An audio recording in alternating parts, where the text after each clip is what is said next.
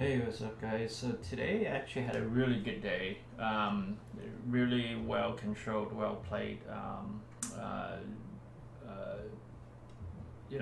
Plays that I took. So DKS, it went up and then it came swinging down really hard. And I didn't go into it until it started to break this range. It was kind of chopping around here. What I saw on level two was that it seems like there's like a lot of ask that was building up, and then when we take a look at the daily level, it dropped right down to around this level, which sits on the on a daily SMA.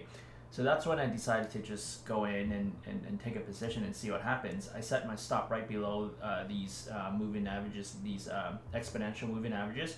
So I went in, set my stop here, and I actually, set a hard range between 132 and that level. But realistically, I was going to get out somewhere before this SMA, or at least partial out. But I decided to start to scale out once it ran up and started to show on level 2 some resistance, where it's just kind of swinging back and forth between a couple of numbers in this range. So I decided partial out some, and then when it hit this level and started to make a big retreat, kind of like what it did, I just hit my hotkey and exit the entire position. Now it dropped. It may keep on running back up, but it seems like it's starting to lose steam here. So I wanted to keep my profits and I exited that. Same thing here on the 5 minute. You see, volume starting to pick up. This tried to sell, and then it got pushed back up. It started to move up, got pushed back down, and then it started to move up again. So that's when I decided to use this as a sort of a signal to go in for the break of this range on the 5 minute, which corresponded to this on the 1 minute. So that was my play on DKS. I also did Bath and Beyond a few times. So Bath and Beyond dropped the entire day.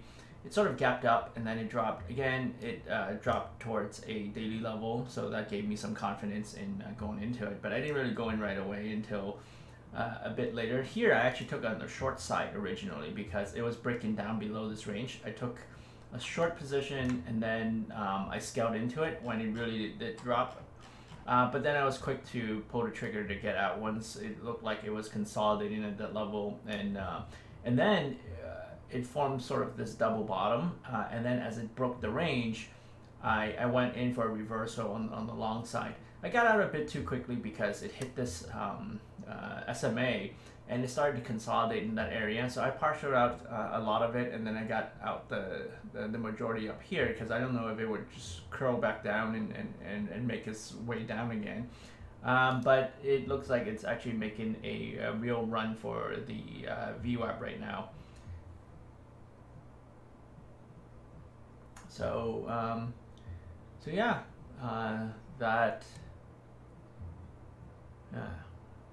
Man, there's a whole point here, but you know what? It is what it is. Actually, this last stop was a trailing stop loss. So as it popped up, it went back down 5 cents. I got out my last piece here. Might have gotten out too early, but it is what it is.